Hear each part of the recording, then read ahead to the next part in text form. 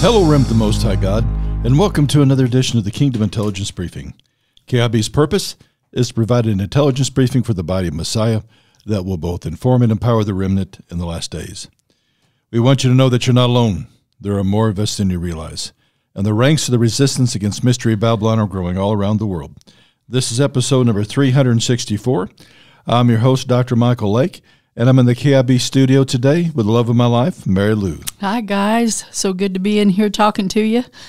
We're almost through August. That's always a relief for me. One of these days we're going to see August change, and this month isn't going to be so trying, but it is so full of occult events and occult, celebrations that it's rough to get through because you feel the pressure of it, you feel the yuck of it, and it's just not any fun. It's not anything you can't make it through, but it takes more prayer.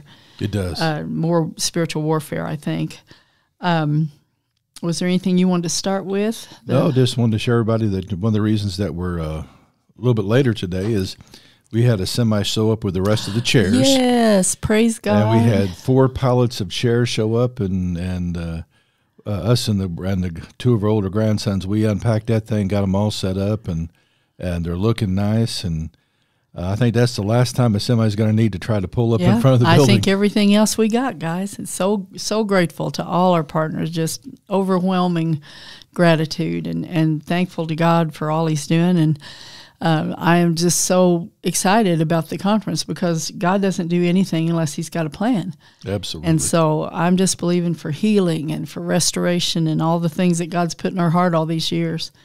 And for those that can't come, as soon as the conference is over, we're going to begin posting the messages up on both our Rumble station and our YouTube station. And that same anointing can come right into your house. Oh, absolutely. And so we're believing that God's going to touch you right where you are. And I know we've had a lot of people say that they wish they could come, and hopefully this next year that because with each conference, some can come, some can. So there's going to be rotating out different people coming. And we're just so looking forward to seeing everyone, and this also, Mary, there's an excitement in my spirit about what God's going to do. It's more than just meeting the folks, which is always we love that part, such a blessing. But we want people to come there and be blessed, and absolutely, God moved mightily. And God can bless through your wonderful cooking. We all know that, but we want them to be touched by God on the point of their need, and to God to forever change them and empower them for the kingdom. That's right. Well, you probably all have heard by now that Dr. Fauci is stepping down as the director of the NIAID and the advisor to Biden. In my book, that's a great victory. Yeah. I think he knows there's trouble ahead, and I think he's heading for the hills.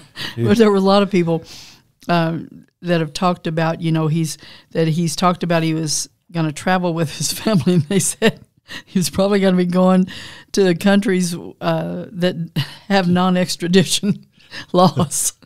But I heard Senator Kennedy said that as long as he wasn't in some place that he couldn't be retrieved, he'd be coming before a lot of congressional hearings. I mean, it's coming out about this, what the COVID's doing. And They aren't going to be able to hide it because there are too many statistics that people are watching of the injuries from the vaccine and the deaths. As well as the origin of COVID itself. Right, and so there's so much that God's getting ready to reveal about everything, because that's what He's doing. God is revealing the evil, so and that's our charge then to what are we going to do about this evil. We stand up, we vote, we do everything legally we can to see these things changed, to offset the judgment that's coming toward us. We've got so many weather conditions. We've had all the drought.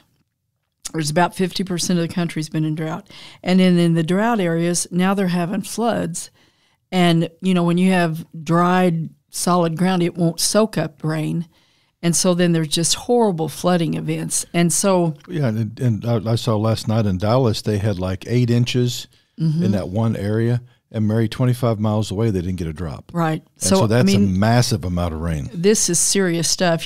People are saying both sides of the coin. They're saying that this is created by, the elite that have Access to scalar energy right? and stuff. And then other people are saying, well, these are signs of God's judgment, which is true. And there's also a third option that I think the elite know, that there are cycles of drought.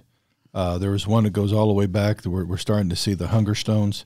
They go all the way back to, I think, 1606, that they said if you can read this, because the rivers got so low in different places in Europe that you can actually see where they had chiseled this into stone. And there are 1,000-year and 1,200-year droughts, and there are many experts saying that what we're experiencing now, especially in the West, is a drought that happens every 1,200 years. So that has nothing to do with climate change.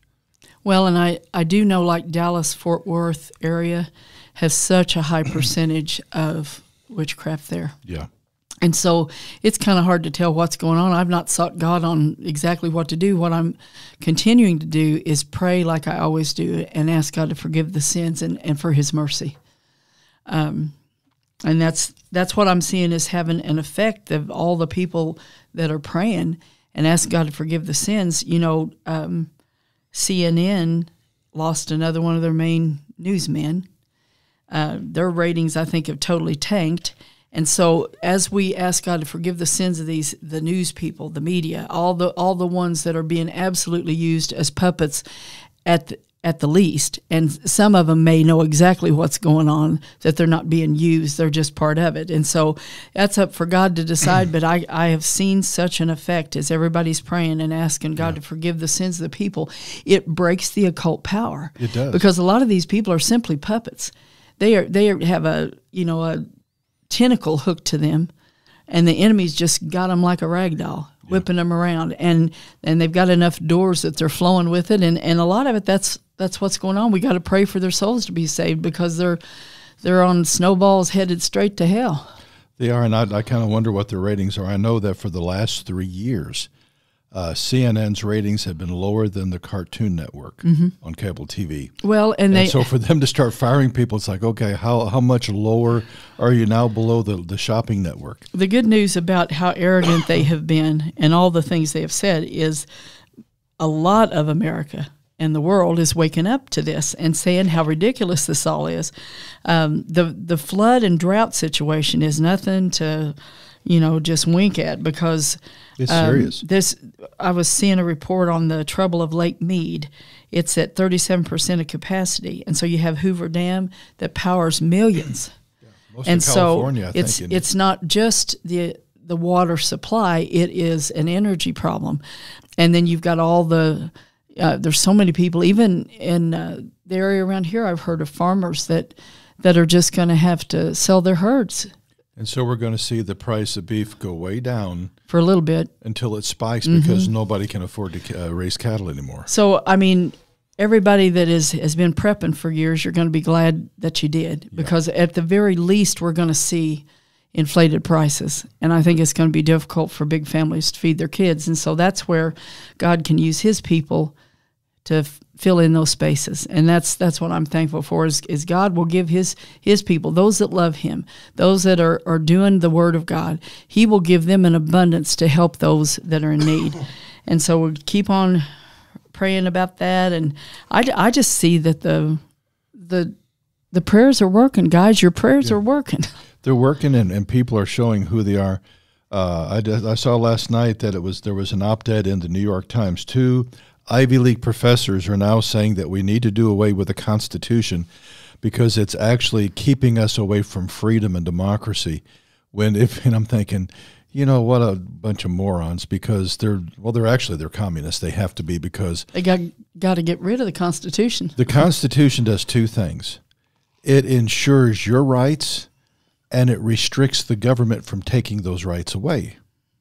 And it's very Orwellian. We need to get rid of that which controls the government and protects your rights so that you can be free. Well, you can't have rights and have communism at the same time. No, you can't. And so that this is standing in the way of the communists taking over.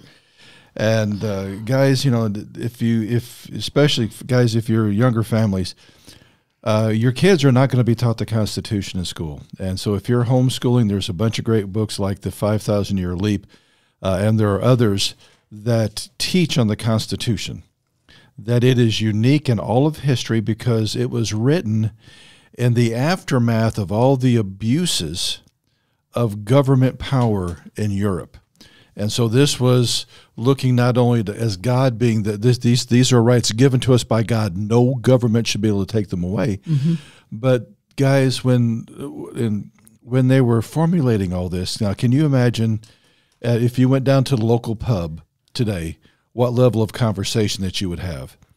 In that era, Mary, they were discussing governmental systems at the postdoctoral level at the local pub. That was the atmosphere of the colonies that formulated the Constitution. So they've tried to dumb us down so we couldn't keep up. Exactly, and and so if they want us to be dumb, I think our response should be we're going to make sure that we self-educate to make ourselves as wise and as intelligent and knowing the truth as possible. That's good. Well, you know, one of Biden's cronies, his energies are, I saw a clip where they're telling the poor people that are struggling with higher energy bills and things like that to buy solar panels. And I thought, oh, how nice of you to suggest something that is so ridiculous.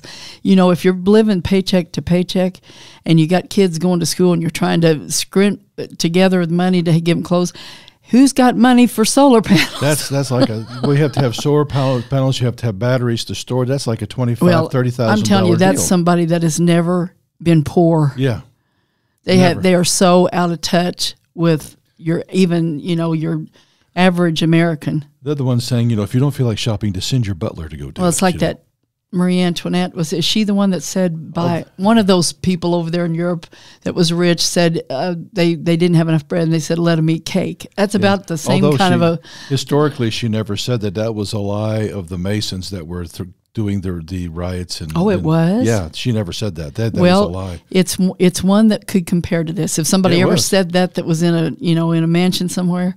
Yeah. That would compare to this. It was the CNN of the time, baby, is the one that we were quoting. I guess that's what it is. Oh, CNN's been throughout history then. I wanted to mention, I've talked about how all of the yucky things in August that go on, and the death of an actress named Anne Heche. This was really a bizarre story, and I saw somebody that did a pretty in-depth article on it, and it was interesting. I'm so sad, that she lost her life. She left 2 sons, I believe, and you might remember her more because she was the partner of Ellen DeGeneres, and then she's been in several movies. One with Harrison Ford, and there's several movies she's been a part of, but. It was a really weird set of events because first they said she was at a salon on this day and bought a red wig. And either buying a red wig or dyeing your hair red is significant in mind control programming because there are a whole lot of parts that are trained, like there's a Raggedy Ann and Andy. There's these different things and I dyed my hair red one time after we got married, and it was like 2 days, and I was so agitated, I switched it back. And if you notice in a lot of the movies, like if it's a dystopian type movie, they'll have somebody that's planning stuff with red hair. She is a Mary Magdalene figure from using the Moravian heresy type of thing. That's who she represents, and so I think there may be connections to that too. Well, anyway, after that, she hit an apartment building, and then she left that and was speeding and ran into another building, and then it caught on fire. And they had a clip. I don't know if it was from a drone, but it was up above, and they had her covered up. And they said it was odd because they said she was having trouble breathing. Somebody reported she's having trouble breathing, or her face was covered. And then she sits straight up. You can see her, they're carrying her out of there, and she sits straight up. And so it was an odd thing. And this happened on August 5th. And what they said they thought was significant is they didn't take her off of life support until between August 13th and 15th. I don't know the exact date, but it was during that time, which is a ritual that is done every August to the goddess Diana, or its Greek name is Artemis. and the Roman name was Diana. And so I thought, boy, there's some connections here. It was really sad because they were talking about, it said that she had endured an abusive and tragic childhood. And let me see what else they had to say. It says, this was another article, said in her 2001 memoir, Call Me Crazy, she described creating alter egos, including one as a half-sister of Jesus Christ named Celestia. And I thought, boy, programming as a way to deal with her inner demons. And then on CNN's Larry King Live, she said she felt insane for 31 years before finding peace and balance. Not even her therapist knew of her struggles.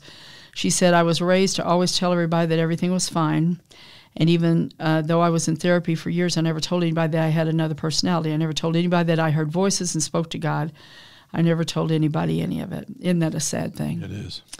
But anyway, when they took her off life support, it was during the 3-day Nemeralia, which is held every year in honor of Diana and then Artemis, of course.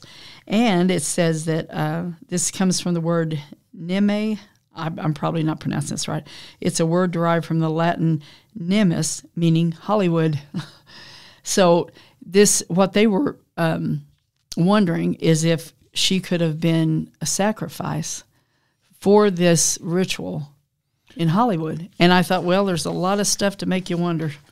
That's for sure. When you take back Diana, it goes back to Artemis, and you keep on going, and it goes all the way back to Mesopotamia.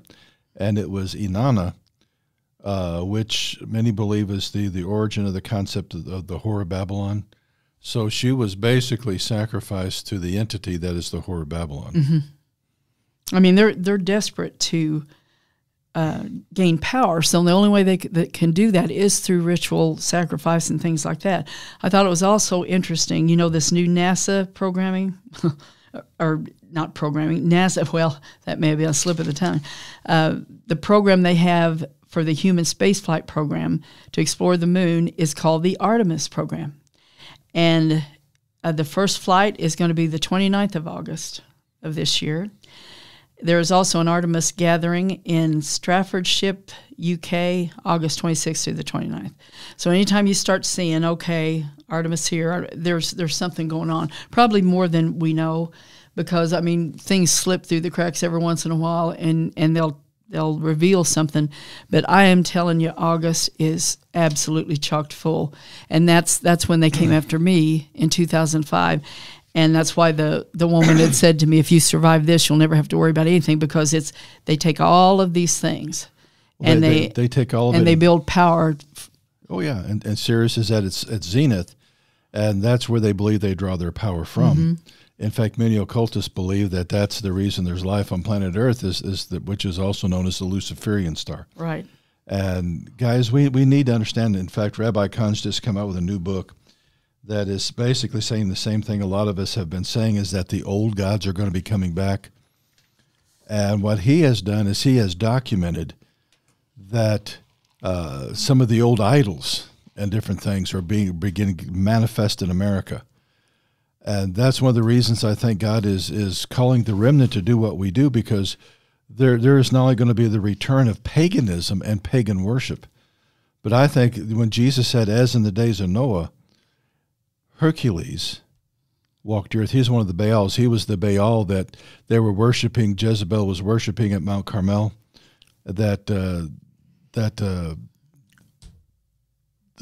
Elijah had faced off with. That was Hercules. But before the flood, these were Nephilim. They literally walked the earth. And we're going to come in the days ahead where they're going to return and walk again on the earth, not only to be worshipped, but to actually physically control governments again. Well, they had another odd thing that I saw. There was a man that had, every once in a while people have horns put in their head, like they do this surgery, and so they'll actually have horns. And he was arrested for allegedly purchasing and selling human remains from Arkansas on Facebook, and said the police determined the items were shipped via the United States Postal Service from Arkansas. An investigation by FBI Arkansas and Arkansas State Police shows a person identified in court records was allegedly stealing body parts belonging to the University of Arkansas for medical sciences from a mortuary in Little Rock. And so you think, why in the world would somebody want body parts unless they were using them in a ritual, using them? Yeah. I mean, it's just another odd thing. But nothing surprises me in the month of August because I've watched it all these years. But what God was telling me is we can take a couple of scriptures to have some insight into what the enemy's doing. Because here's the truth. This is what I've been warned about all these years, guys. Is there is a day coming, which I think we're at, where Satan knows he's going to lose the nation, and this is his baby. I mean, this is like centuries of preparing the land and getting it ready so he could use it. And in a scheme that he thought was infallible, couldn't be turned around, nothing's going to stop it. But what he always forgets about is the remnant. Absolutely. That God will raise his people up and pray. And so what God was telling me was that the time is upon us. And so I went to the two scriptures. The first one's Luke 22:31 through 34. And this is where Jesus is talking to Simon. And the Lord said, Simon, Simon, behold, Satan hath desired to have you, that he may sift you as wheat. But I have prayed for thee, that thy faith fail not, and when thou art converted, strengthen thy brethren. And he said unto him, Lord, I am ready to go with thee both into prison and to death. And he said, I tell thee, Peter, the cock shall not crow this day before thou shalt deny, or thrice deny, that thou knowest me. And so I like the Barnes commentary. It says, Jesus, foreseeing the danger of Peter, knowing that he was about to deny him, took occasion to forewarn him and put him on his guard, and also to furnish him with a solace that he should be brought to repentance. And you know where it says that he'll sift you as wheat, it says grain was agitated or shaken in a kind of fan or sieve. The grain remained in the fan, and the chaff and dust were thrown off. So Christ says that Satan desired to try Peter, to place trials and temptations before him, to agitate him, to see whether anything of faith would remain, or whether all would not be found to be chaff, mere natural order and false professions. And so, you know, we can take from this right there that there's a real good chance that Satan's going to try to put temptations in our path. Yeah. He's going to try to get us agitated, trying to get you to doubt things, anything to throw you off. Because how many times have we seen, like, God begins pouring out revival and some of the old saints get agitated and not even knowing why, because Satan's trying to stop what God's getting ready to do. Oh, and he's got all kinds of methods to do that.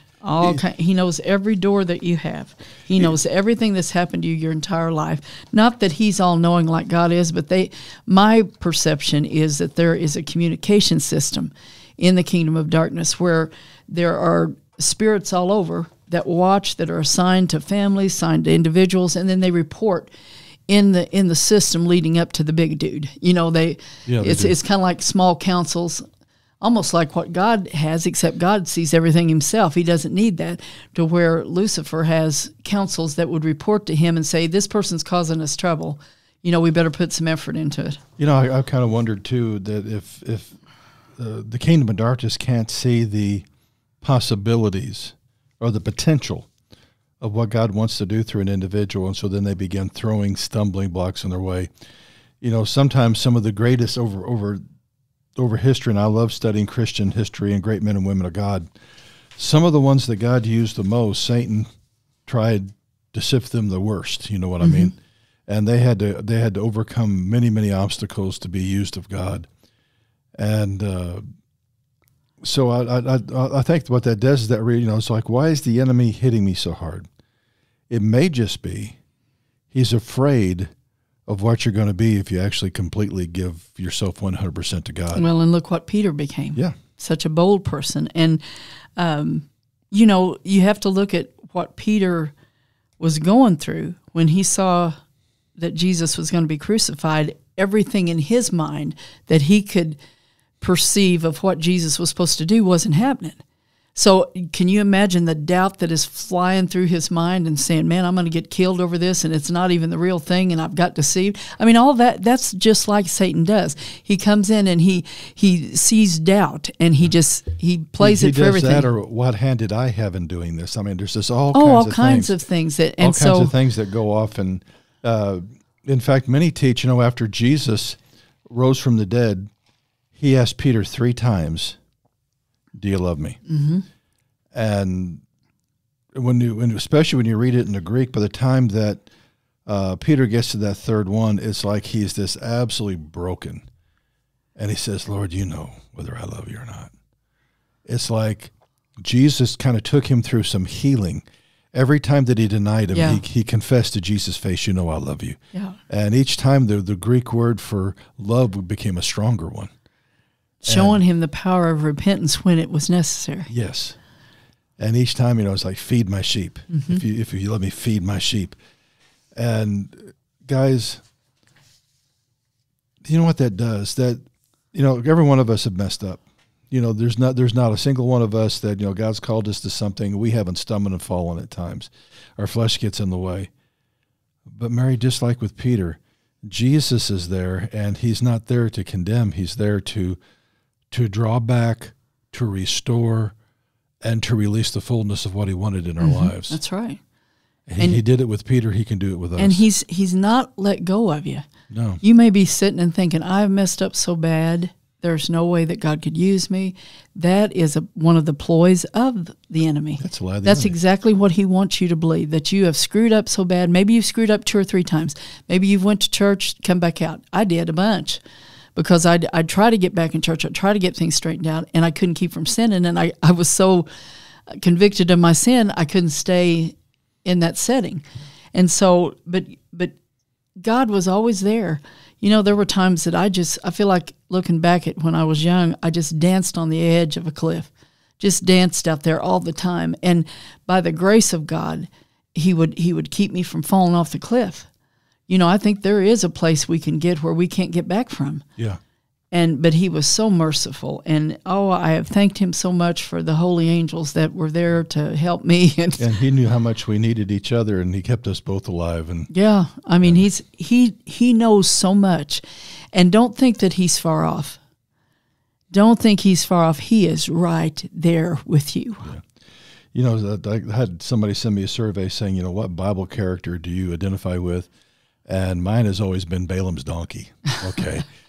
Because even if I mess up so much that I'm a donkey, in that moment that need to be used, God can use me. So everything above that's is just gravy. And guys, it doesn't matter. The Bible says that in our weakness he's made strong. It's not that we're all called to be a Samson. We're all not called to be strong all the time. Sometimes, and when we really sense our weakness, it's when we fall over into his grace. And all of a sudden we find a strength that we never knew, because the strength that we receive is his strength because we completely yielded, because we realized we cannot do it in ourselves. Mm-hmm. It is only by his grace. It is only by his strength. And it begins to transform. Well, that's true. And the second scripture that I went to is Peter's talking.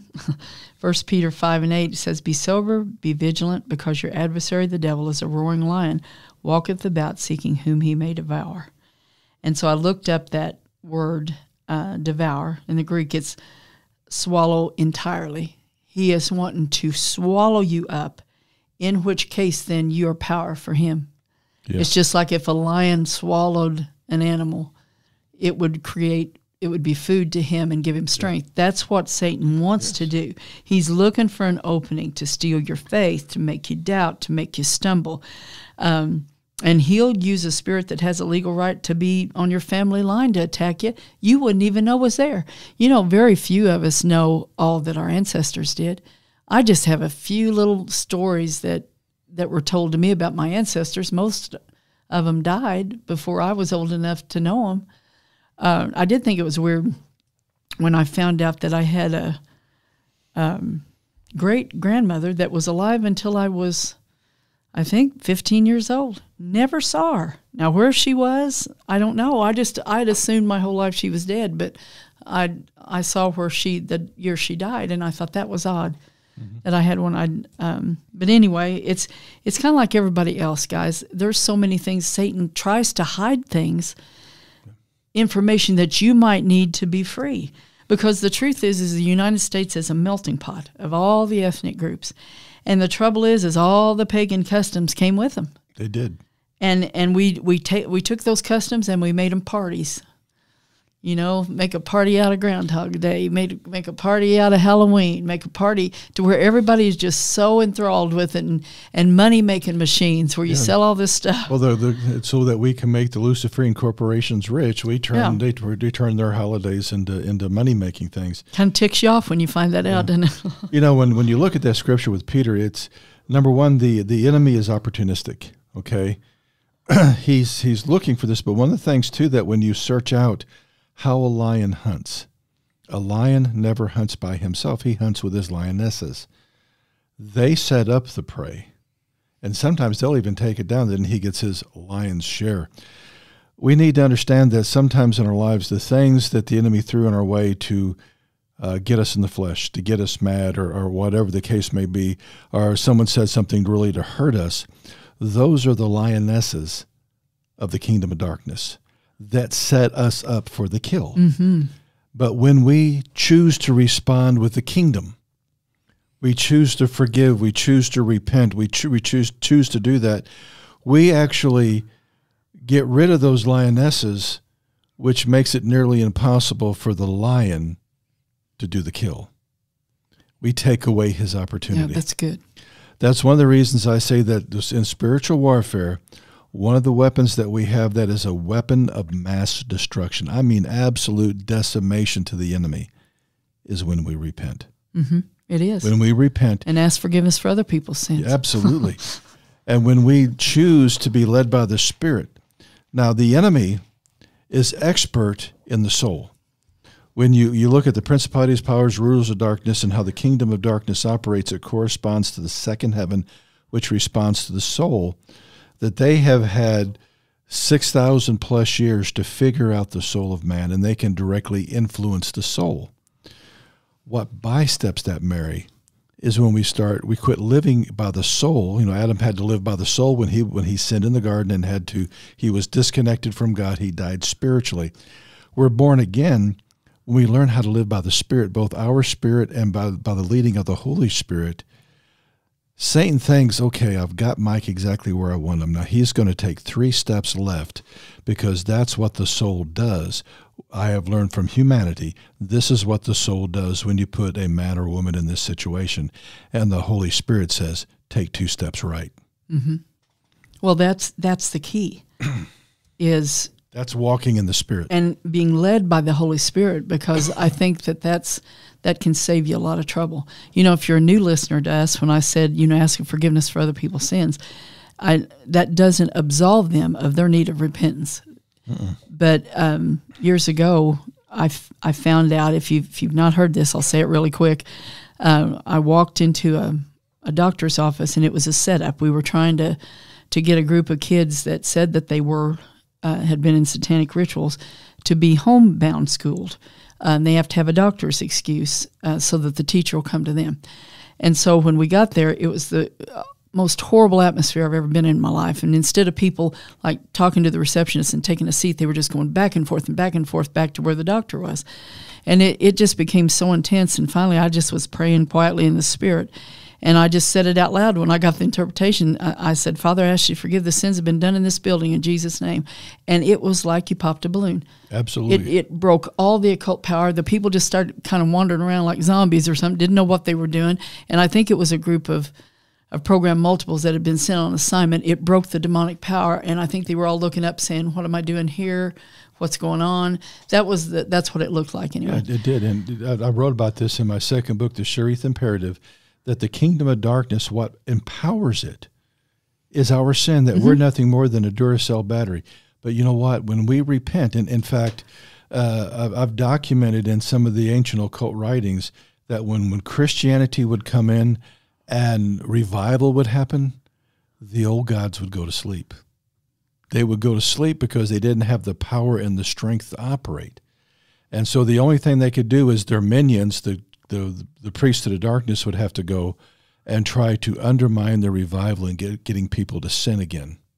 Well, there's always a bunch of sinners there that they can use. So, they probably didn't sleep long. But one of the things that was so encouraging to me is I'd never heard anything like that. I don't think I would have ever thought about it, because I would have thought, well, that sounds like Catholics, where you're sitting and praying for dead people and, asking forgiveness for sins and stuff. But what encouraged me was when I heard Henry Groover speak, and how he would walk and ask forgiveness for sins on land and things. And Henry was the one that had one of the prophets that had the vision of Russian submarines attacking the United States, a whole bunch of stuff going on. And I have no doubt that him and his followers were part of the reason that general that he saw that was going to lead the invasion was killed in a helicopter crash. They started praying and God intervened. Absolutely. And so that's what I've seen has such power, guys, is before you go in a building, ask God to forgive the sins in there. A lot of times I've do that going into Walmart. Right. And there's been times when I've been busy and I'm going someplace and I forget it. And boy, you notice it. You will notice the agitation level, and if you pray that ahead of time, and that's, to me, has been the key to turning this situation around in the United States, because it's like I said, America was Lucifer's baby. He was going to use it. Nothing was going to stop it. And when you start asking forgiveness for sins that nobody's ever repented for, years and years, generations and generations of sin that has never been repented of, because even with program multiples, they don't even know they did this stuff. They wouldn't know to repent of anything. It begins cutting off the power of darkness's power supply. And have we seen everything just fall to pieces? Yes. Are we seeing it just fall to pieces, and our president walking around like somebody's just propping him up? He can't keep his sentences together. I mean, it's really like God told me. He said it was going to look pathetic, and it looks pathetic. And the news media is stumbling all over themselves. They can't hold it together. This COVID thing's not holding together. All of the truth is doing exactly what God has planned. It's coming to the surface to where we now have the opportunity to take this information, take the truth that God's revealing, and take action, legal action, make our voices heard, and stop this.